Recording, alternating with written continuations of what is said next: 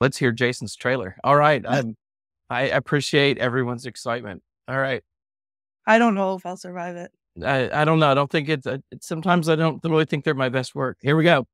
It's Dorothy Gale, like you've never seen her before.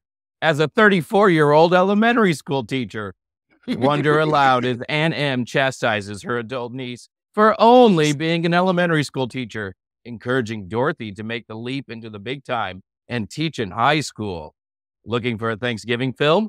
The Wiz is sort of one, with an opening scene set at Thanksgiving before Dorothy is transported into Oz by the weirdest snow cyclone in the history of New York City.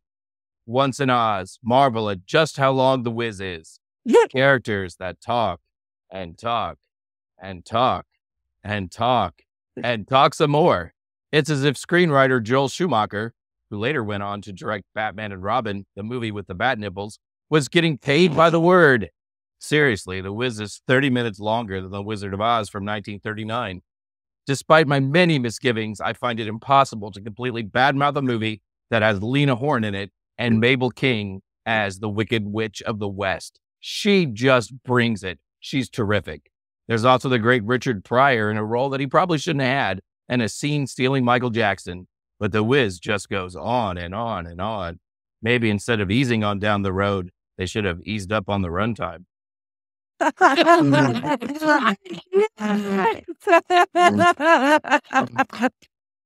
is beautiful.